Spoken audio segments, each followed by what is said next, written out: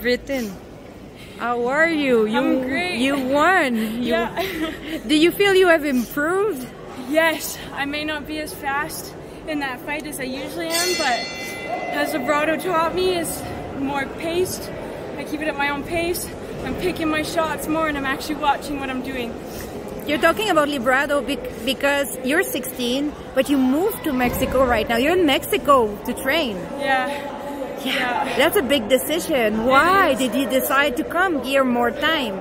Well, when we came here the first time for the first Adelita Championship last March 2022, it was just such a loving environment, and everyone at the gym was so, like, they take you in and they teach you, and they're so nice and kind, and just great training all in all.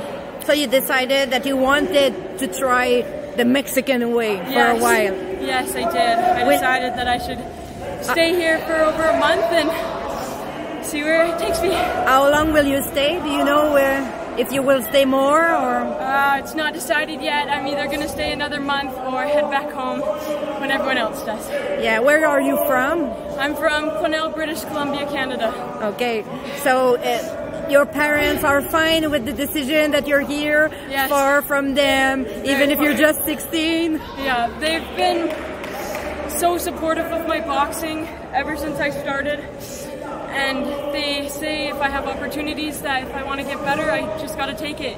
Even if it means being miles and miles away from them. Why did you start boxing? Well, I had a neighbor and we were really close with them. And we'd always go play in their basement, and they had like a heavy bag, and he actually helped start the club in my hometown. So I had to beg my parents to take me down, so they finally did, and I just loved it. You loved it, you fell in love with the sport, and now you're traveling the world to box. Yeah.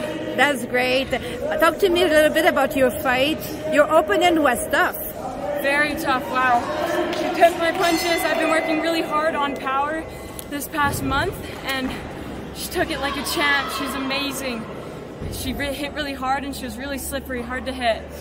But I came out with the win, and it was a great experience. Most matchups are very good tonight. Very good, so close. I love it. It's amazing. Everyone's learning and getting the experience, even if they don't win. It's a cultural exchange at the same time, right? It's a cultural exchange. You learn about Mexican culture, they learn about Canadian culture. It's beautiful. It's just a beautiful thing. Women empowerment. Exactly. Thank you so much. Thank you.